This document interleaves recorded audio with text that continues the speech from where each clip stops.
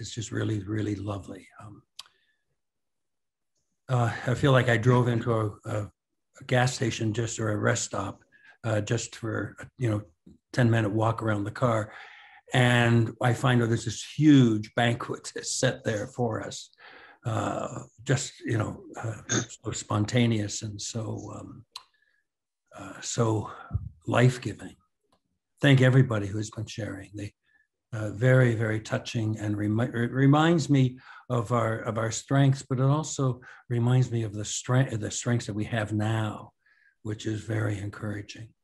Back in 1962, I first met Richard Rohr and Elmer Fischesser. We were at Dunscotus College together, and Elmer and I were lay students in our first year, and Richard had just come out of the novitiate. And only God could imagine what would happen.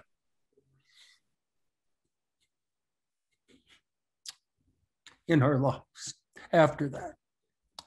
I'm thinking of Elmer and Ginger, of course, but I'm thinking of Elmer with his this funeral coming up next week on Sunday. Then after ordination, I lived with Richard during the clericate, and then after his ordination, he was at St. Clement, and I was down at Pleasant Street. After my ordination, I went off into art school, graphics at DAA. And Richard asked me if I would come on over to participate at New Jerusalem one summer, in the summer of '74, when he was traveling out west with some of the guys. And I went over, and that's when a fire was lit within me to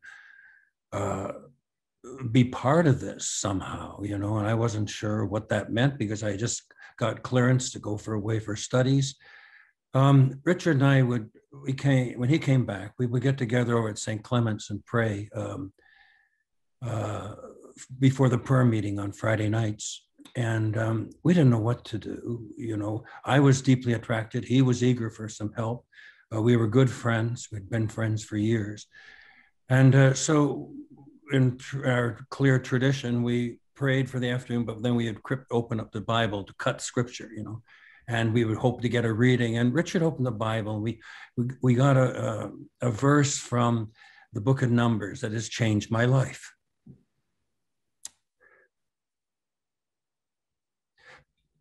The reading was, better two together than one by himself, because if one were to fall, the other could help him up.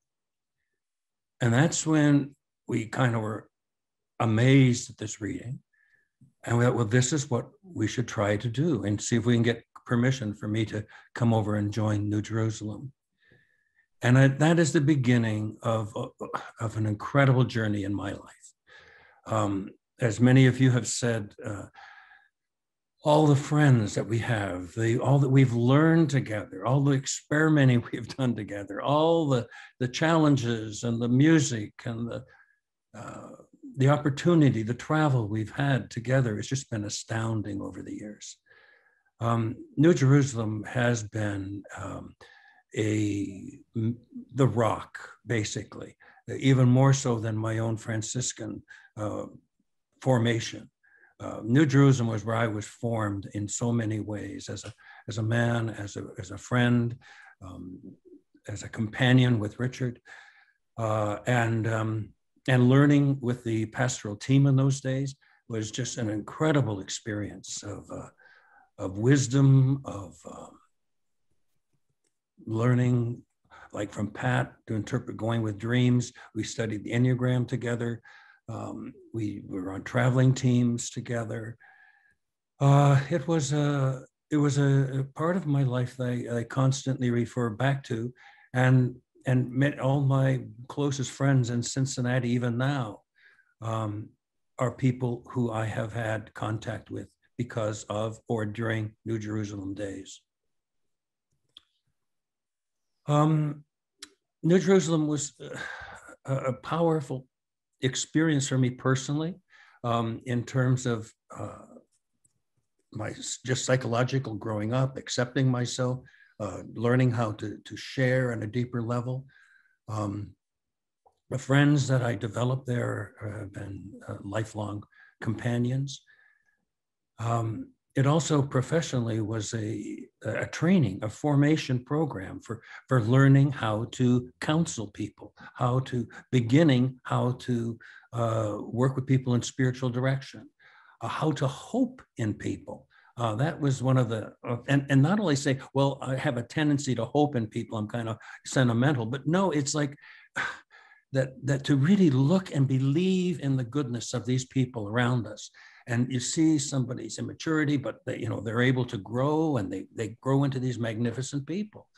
That was such a marvelous experience. To trust my goodness and to trust your goodness, and believe that God is in this. New Jerusalem also gave me the profound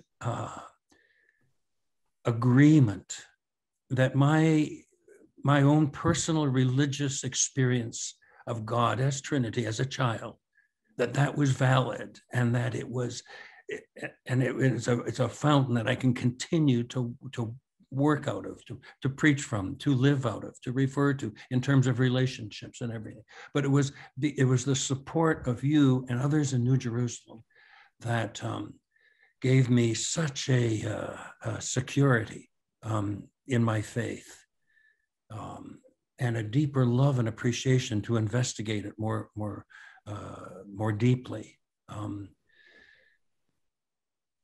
Even after I left, I was in New Jerusalem that from October of 74 until 89 or so, when I went over to Italy.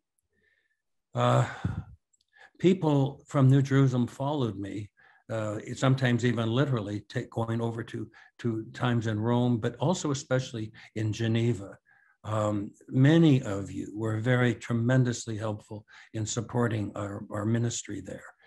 And wherever I've been, people are always asking, well, tell me more about this New Jerusalem thing. What was this? And then people would show up. Diane would show up, or Tina and John Nair would show up in Geneva, and people, oh, now we understand. Now we understand what it must have been like. It must have been wonderful. And all you can say, it was, and it still is.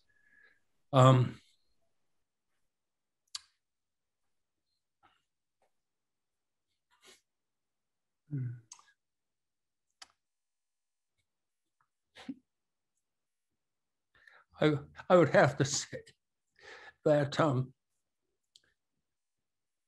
the greatest gift for me in this time has been to be with Richard, a companion. We lived in a little house together, and we had been together, as I said, since 62, but we were never just by ourselves. And so living with Richard in the little house was an amazing gift. We thought it was wonderful and it was good. And I don't think I really understood how powerful and good and important that was in my own life. And I can remember we slept in the same room, and a lot of times we just keep on talking. You can imagine two of us talking that long. We'd go on through, until one of us fell asleep. But I remember once he said that, for the past 8-9 years, whatever it was at that time at New Jerusalem, that we had had such a rich, rich life with so many really good people, that our lives as friars, as priests in the church, being part of a faith community, we already had lived more than many people did in 25, 40 years. And we could die tomorrow and be completely fulfilled. And we really meant that. And I think of that periodically, because both of us have lived almost 2 or 3 other lives since then. But I think that the grace that we received in those days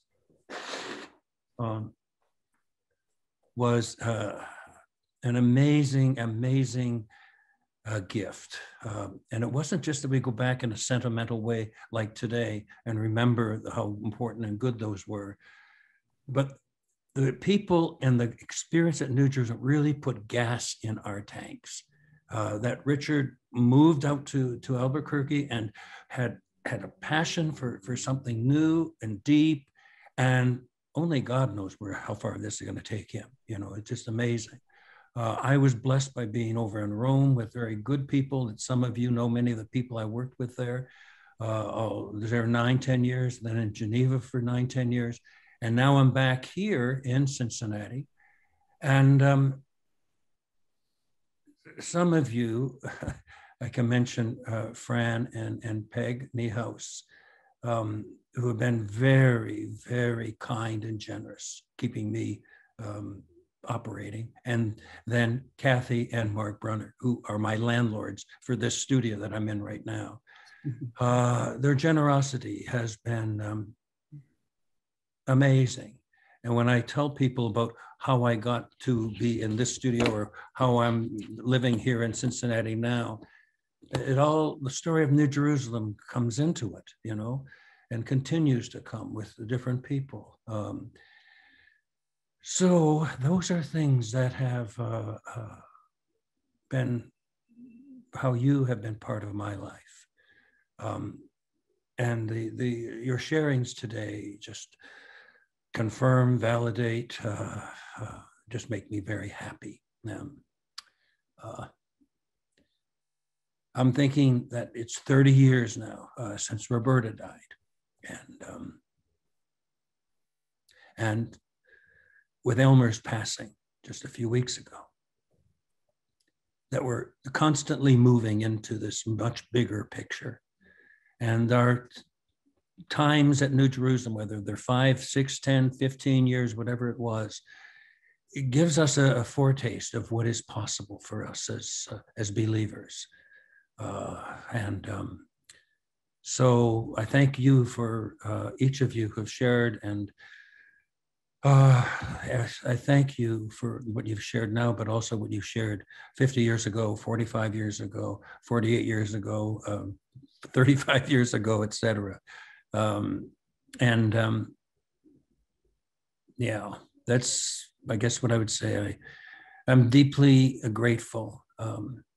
And I'm very grateful for that one Friday afternoon when Richard opened up the Bible and he put his finger in there, and okay, come to think, better two than one by himself.